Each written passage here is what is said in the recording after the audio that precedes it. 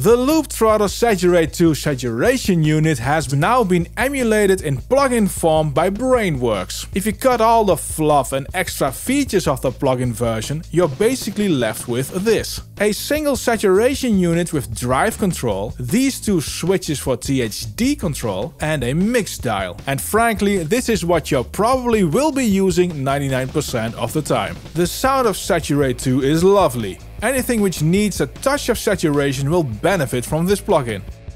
Gotta catch it before it passes on by. Gotta catch it before it passes on by. Gotta catch it before it passes on by. Gotta catch it before it passes on by. And you can really crank up the drive if you turn up the input gain. Before it passes on by. Gotta catch it before it passes on by. Gotta catch it before it passes on by. These two switches are actually quite important since they will affect how the saturation sounds. On the left you switch between 6 decibels of cutoff boost on the low end, where you can set the cutoff frequency with this tiny dial.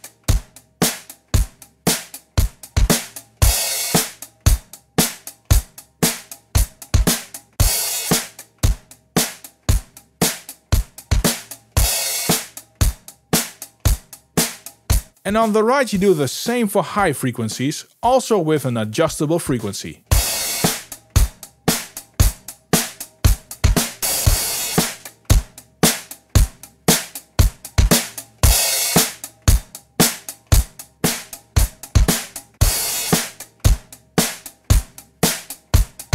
This EQ is set before the drive control. Here's the magic dial. It does, and I quote, warms up and opens the whole mix, giving it a vivid analog feel, which is pretty much marketing BS. It is, as far as I can judge, mostly a dynamics processor, which will enhance the attack of the audio and boosts a bit in the high frequencies.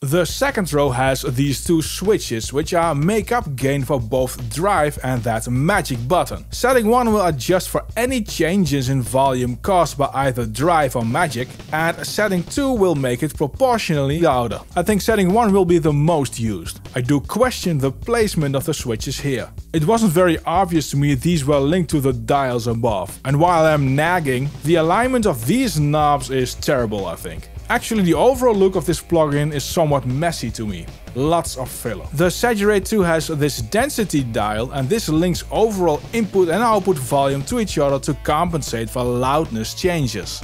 This is actually really helpful in mastering situations or anywhere else where you might want to work on loudness and use a limiter. Let me show you with this drum loop and Pro-L2 for its nice display.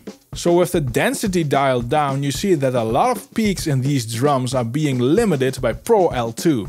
When I turn up the density dial, these peaks will hit the saturation more and more. With that will reduce thanks to the linked output and input volume. So the level will be the same, but the peaks have been reduced by quite a bit. This helps to let the mastering limiter do its job more easily, which results in better sounding limiting. Now you will reduce the peaks thanks to have driven the audio into saturation, so at a certain point you will start to hear it.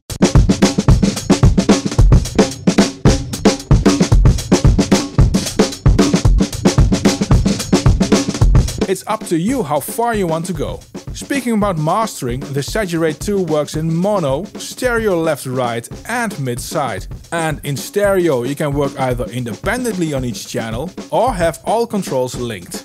The mono maker and stereo width are also welcome on stereo tracks. You came this far in the video, so congratulations. That means you want to subscribe. Do it, that way you will stay up to date on the latest new cool plugins. This video is made possible by DistroKid, the best solution if you want to have your music on all streaming platforms in existence. Think of Spotify, Apple Music, Deezer, Tidal and many more. You pay a yearly fee of which you can get 7% off of your first year with my link in the description of this video, and all revenue you earn will be for you. Not to mention the handy promo tools you get, the easy revenue split options and more goodies. Okay, the Saturate 2 is a second harmonic saturation plugin. The big sinus line here at 1 kHz is the original audio and the lines above are the harmonics. You see lines at 1 kHz increments, classic case of second harmonics, which is generally seen as more musical saturation. For fun's sake, I put the Saturate 2 against another saturation unit Plugin Alliance has on offer, which is the Vertigo VSM3, which can actually do second and third order saturation.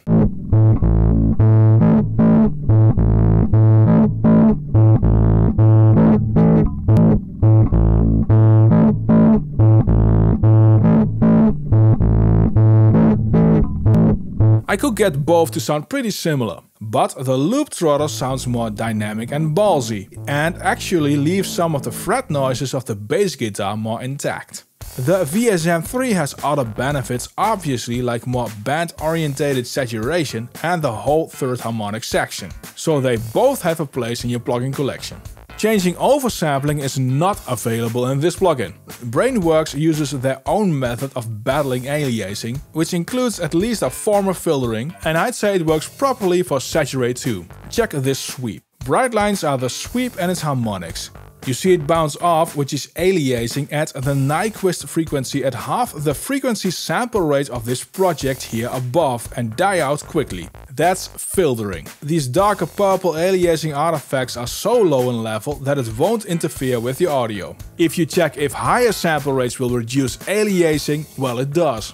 But I couldn't hear a difference, so I'd say job well done. Saturate 2 is a good sounding saturation plugin.